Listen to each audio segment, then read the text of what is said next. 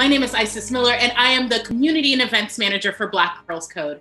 It is my absolute pleasure to host this conversation about the power of imagination and the magic of STEM with the filmmakers behind Jingle Jangle, A Christmas Journey, the new holiday film from Netflix. David, I'm gonna start with you. Can you talk to us about how the idea for Jingle Jangle came to life? When did your vision first appear? 22 years ago, I started writing this, and because I grew up on all of the big holiday classics, big fantasy classics, and I was getting, I didn't want to grow up, really. I wanted to stay, because who wants to grow up? What fun is there in that? Right.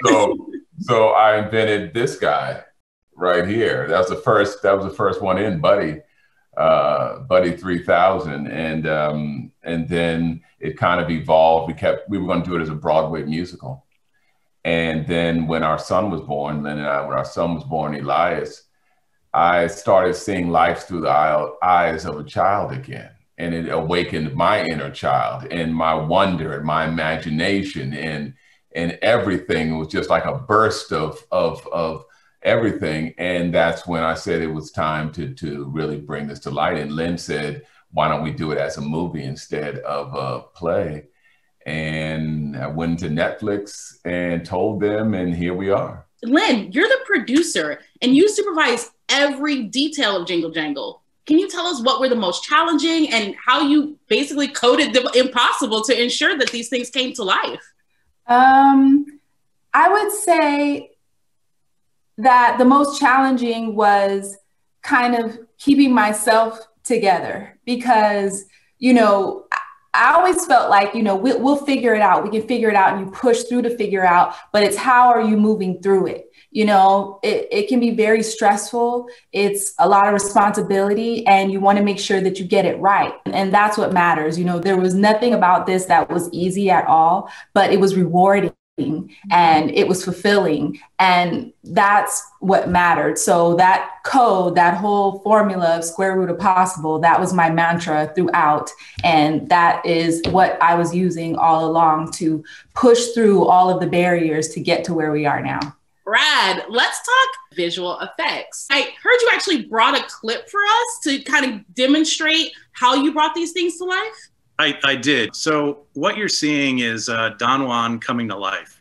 And there are little pictures in picture there, and you can see that the animation team is actually referencing the movements that they're going to do for Don Juan. So through a series of tools and techniques that incorporate lots of science and technology and engineering and coding, we're able to translate the movements of the animators moving to making Don Juan dance. If you guys ever need like another dancing model, I've got some sweet moves for you. So I'm just going to volunteer that for you. Lynn, you really created an entire world out of your imagination. And that's exactly what we tell our girls all the time, is that they literally can create their own worlds. And today we have our girls in the room, our Black Girls Code ambassadors, and they have some questions for y'all.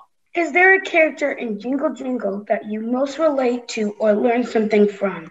I would say Journey, because she's like, I'm going to make it happen. Come hell or high water. I'm going to push through, and I'm going to have a great attitude about it. I'm going to come out with a smile. I'm going to put my heart, on my sleeve. And if I get hurt, it's okay, but I'm going to keep going.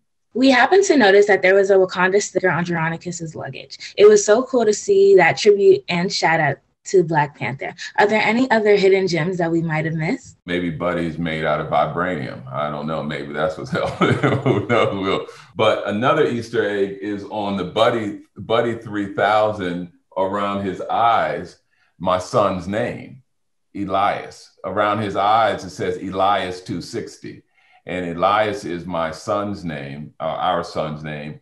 And 260 is the address of my great grandmother. So I wanted to have this connection of this magic flowing, the real life magic of me flowing through the magic of Buddy.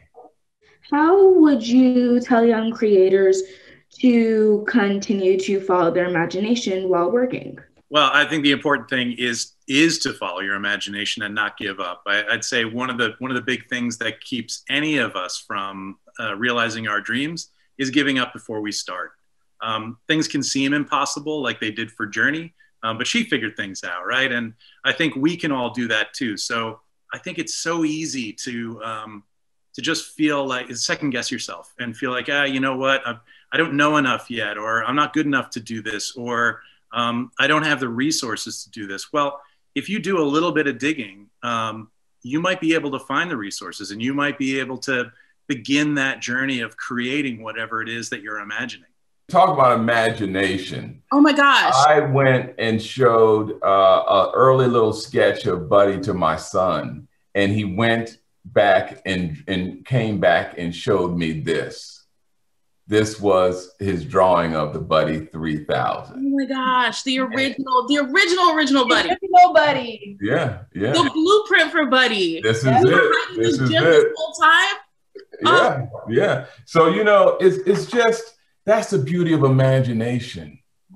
And for me to be able to, Lynn and I, to be able to work on this film when our son was 5 when we started, and just to awaken his imagination. And if your imagination is being sparked at this age, my God, world, look out.